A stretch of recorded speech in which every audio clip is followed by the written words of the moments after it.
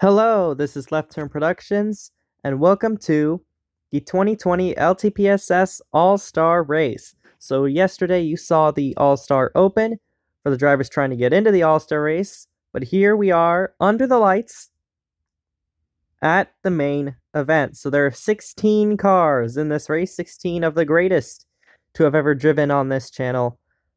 And so yeah, let's get into your stories. So here are the three drivers that transferred in via the Open. Zachary DeLello won Segment 1, Trivia May won Segment 2 in a photo finish with Hope Wilmington, and James Edwards got in via the fan vote. So yeah, these three are going to join the other 13 competitors here today. So here you got Caleb Campbell. He won the Season 2 All-Star Race for the York Cup Series, the first ever rendition of the All-Star Race, and he won it at this very racetrack. Can he do it again? Let's find out. And then you have Salty Salt, who is returning for the first time since his York Cup Series Season 4 championship. This is a one-off race with Junior Motorsports. And yeah, we'll see how he does. He might be a little rusty maybe getting into this race, but he's had some practice here. And he seemed decent overall. So yeah, we'll see how Salty Salts can do. And then you have Brian Ferris, who won the last time that I did an all-star race. He won it at Houston in York Cup Series Season 3 in a photo finish over the 11 car. I don't remember who the sponsored account was that year, but Denny Hamlin was the driver. And finally, you have Brady Wilmington for Pacific Racing on the pole. So the last time Pacific Racing was at this track was in the CCPS Season 6 Round 13 at Orlando, and they almost won the race with James Edwards behind the wheel. And Brady Wilmington, of course, starting on the pole for his own team here today. So here's your starting grid. Row 1 is Brady Wilmington and Jake Hoover. Row 2 is James Johnson and Jeff Toledo. Row 3 is Grant Hoover and Jacob Hersner. Row 4 is Shane Wensloff and Brian Ferris. Row 5 is Scarlett Rose and Salty Salts. Row 6 is LJ Toledo and Caleb Campbell. Row 7 is Brendan Creason and Zachary DeLello. And rounding out the field is Trivia May and James Edwards. So here's how the format's going to go for the All-Star Race. We will have 3 segments. The first 2 will be 5 laps, and the third will be 3 laps. There's really nothing gained from winning any of the segments. It's just pretty much for bragging rights. Much like the rest of this race, honestly. So yeah, here we go. Pace Truck is going to roll off. Brady Wilmington and Jake Hoover are going to lead them to the green flag. We're going to start segment number 1. Going through turns 1 and 2. Now out of turn 2, Brady Wilmington jumps out to the lead, and Grant Hoover's falling back. I think that might be intentional. He might be looking for Caleb Campbell, as those two will probably try to work together. Now, the top 3 single file with Wilmington in the front. Jake Hoover and James Johnson are going to go behind him. Jeff Toledo and Brian Ferris trying to get something to work on the high side here. Oh, they all maybe ditch Brady Wilmington? Yeah, they do. And Jake Hoover is going to go to the lead with help from a fellow Ford, James Johnson. Jake Hoover in the lead, number 17, and now they're going 3 wide. They do not want to work with Brady Wilmington. Jacob Hersner goes down there. And now once again, the front 3 are single file, but this time it's Jeff Toledo up there. Look at the 3 wide here. Salty Salts gets shuffled out.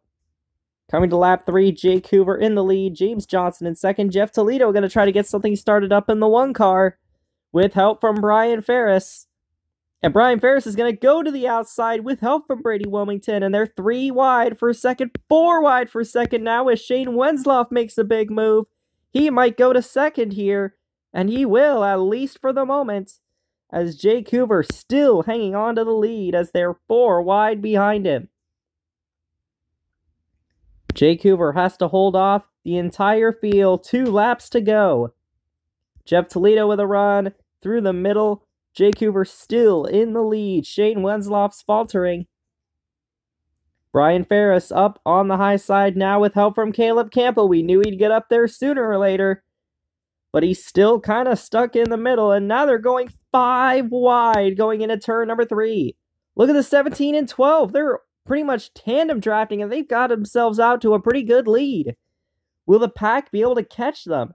The 12 car is shoving the 17 coming to the white flag. They have a pretty good gap over the rest of the field as they're still going 2 and 3 wide behind him. Scarlet Rose and Trivia May getting up here towards the front. Who's going to win this segment? Will Jake Hoover be able to hold it off, or will Brian Ferris make a move for the segment win? He goes to the outside. On the outside around Jake Hoover, he's going to get pushed by Scarlet Rose, and coming down to the tri-oval, Brian Ferris wins segment number 1, and everybody made it back in one piece. So here is your segment 1 results here. Brian Ferris wins, Scarlet Rose second, Jake Hoover, Trivia May, Grant Hoover round out the top 5, and you can see the rest of the field there. Notables here, pole sitter Brady Wilmington fell all the way back to 11th in that. It didn't seem like anybody really wanted to work with him. And Trivia May, James Edwards, and Zachary DeLello, all 3 drivers who transferred in through the open, are all inside the top 9 here. So let's watch a replay of segment 1 before we get on to segment 2, or at least the finish of segment 1. So here they are. I believe this is 2 laps to go here. Jake Hoover in the lead, Brian Ferris on the outside. They're coming off of turn 2, and down the backstretch, Brian Ferris gives Jake Hoover a huge shove out to the front as they go 5 wide behind them. And that gave them a huge gap on the rest of the field. And that pretty much set them in position to get up here to the segment win. And of course, Brian Ferris at this point is just thinking of a way to get around Jake Hoover so that he could win the segment. Here comes the run on the outside with the 3 and the 2 and the 41. Jake Hoover goes down, Brian Ferris does not, and Ferris goes up on the outside. Help from Scarlet Rose. And they come by 3 wide to the line throughout the field. And the most amazing part about that is that unlike in the open, there was no wreck. So all 16 drivers are going to continue to be racing going into segment number 2. All right, Brian Ferris going to lead them down here for segment number 2. And green flag is back in the air. The 3 car is getting a pretty good shove from Trivia May. And everybody's ditching the 12 car Brian Ferris here. Scarlet Rose is going to go to the lead for Richard Childress Racing. As they're going 3 wide now, Grant Hoover down to the bottom. It looks like he's doing the same thing that he did in segment 1, except this time he does pick up Caleb Campbell. He wasn't able to do that in segment 1, and now look at this. Scarlet Rose has to fend off 2 Penske cars behind. Ferris goes up to the outside, ditching Trivia May. He has help from James Johnson coming to lap 2 of the segment. James Edwards inside the top 5 in that 5395 Racing Chevrolet, the number 5 car. He's got help from Brady Wilmington. Scarlet Rose still out in front in the number 3 car. As you can see, they're going 4 wide now. Jake Hoover is getting shuffled back. And Grant Hoover is getting to the bottom. Brian Ferris trying to mount a charge, but he hasn't been able to get the momentum as the 2 cars shoving the 3 car out to the front. But look at that. The Caleb Campbell Motorsports cars are coming up behind them as they're up to lap 3. Brian Ferris still trying to get something to work on the high side. How about James Johnson getting that 3rd lane going with Jake Hoover? Oh, the 2 cars spinning into the air, back down on all 4s, and the first caution of the race is out. Trivia May spins out of 2nd place, and it looked like she had help. Let's go look at the replay. Here they are going through turns 1 and 2. Trivia May, 2nd car in line. And the 25 gets a run up on her. And turns her around, it looks like. The 2 car gets up in the air a little bit. And then a little bit more after hitting the inside wall. But just like what we've seen recently, we've seen a lot of cars getting up in the air in the open.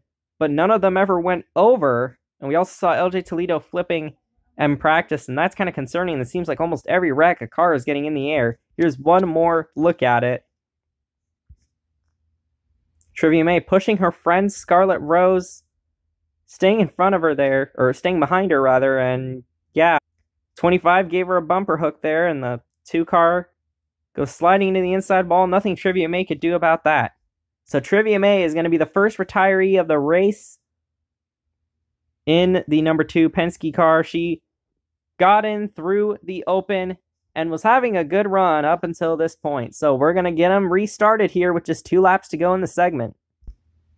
All right, Scarlett Rose has chosen the outside lane here on the restart. She wants to break up the Cale Campo Motorsports cars.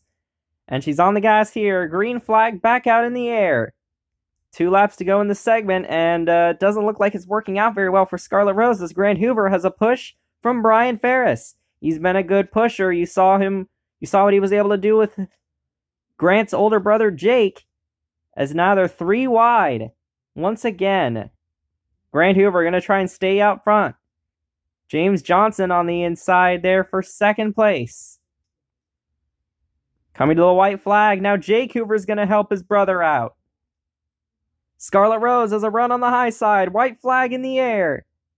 Can Rose win the segment? She's been in front almost the entire segment, actually, as they're 3 by 3 by 3.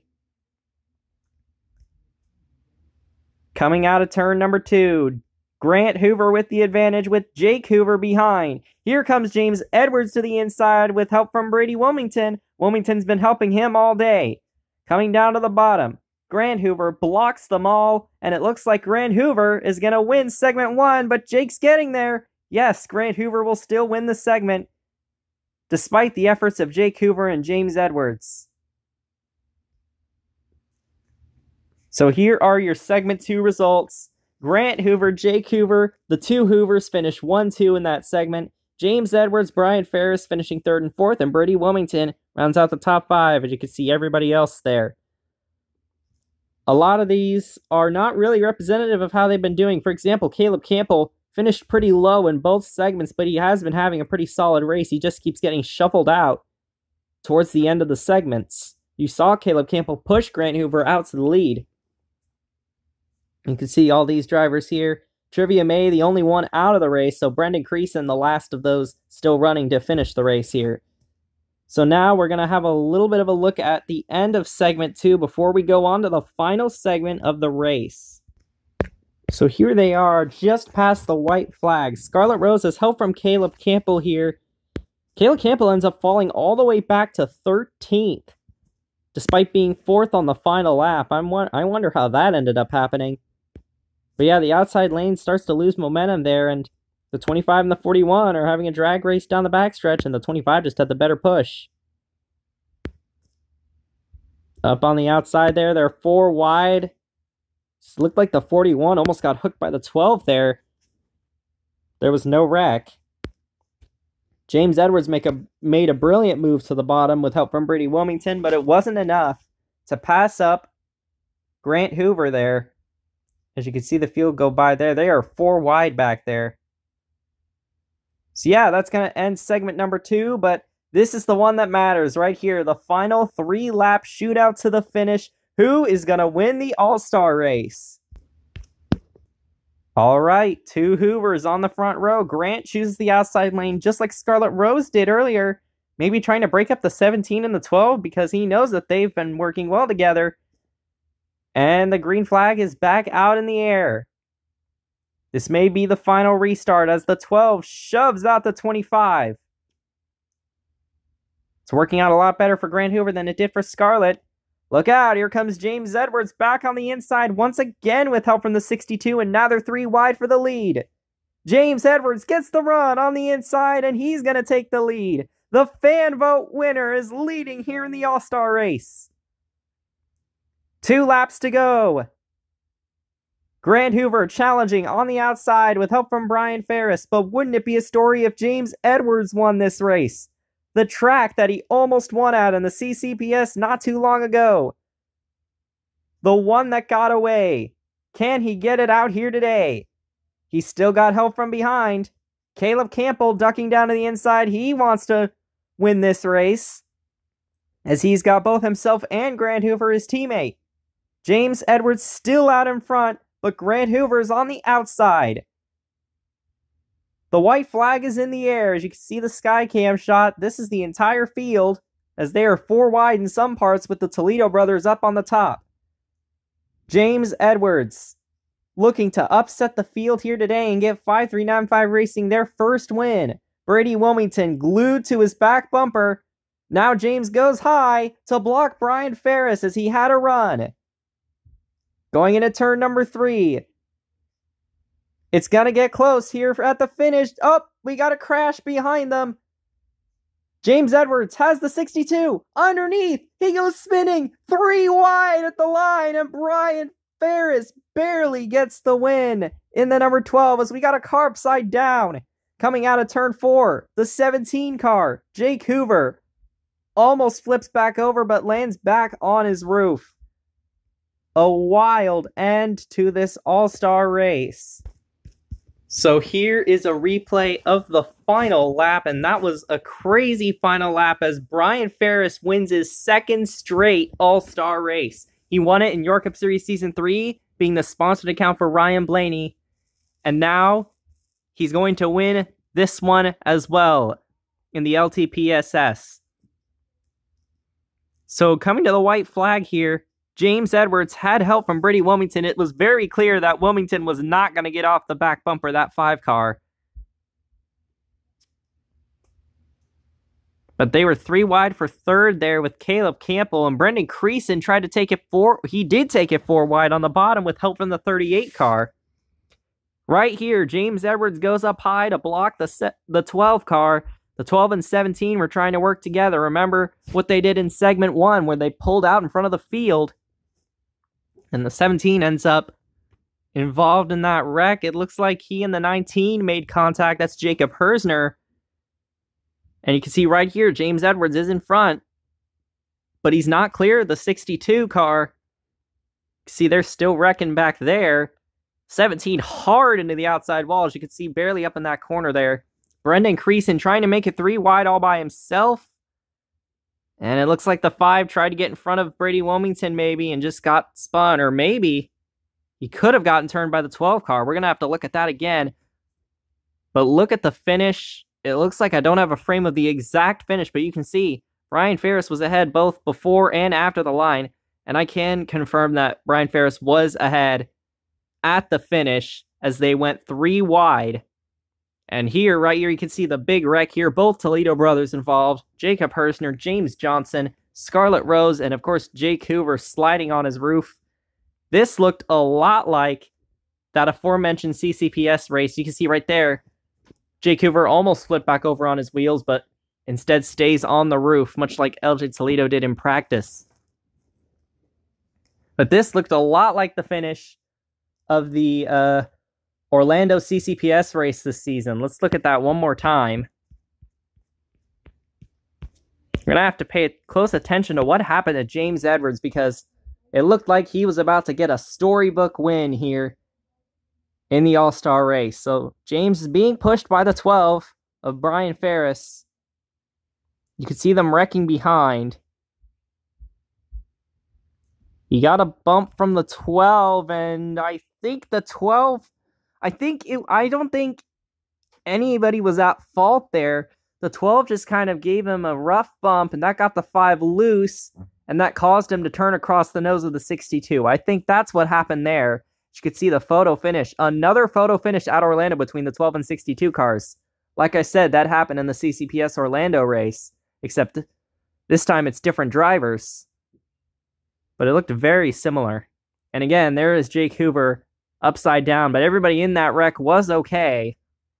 And Scarlett Rose, I think, actually got around to finish the race. I think Shane Wensloff was also involved in that crash along with Salty Salts, but they both drove it back to finish the race. So let's look at your race results.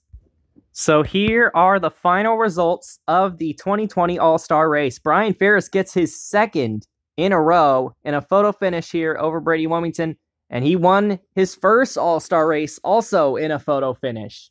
So, yeah, that's another one. Brendan Creason tried to make a 3-wide pass, couldn't quite get there, but he still got third place.